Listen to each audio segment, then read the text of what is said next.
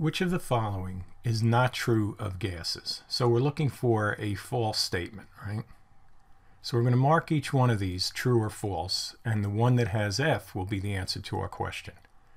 Gas particles are in motion. Absolutely. They are always moving around and quite fast. At a given temperature, all gas particles are moving at the same speed. No, there is a distribution of speeds.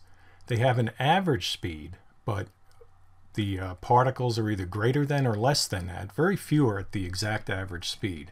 So this here would be false. So we actually have our answer, but let's keep going. Gas particles take up very little space in a container.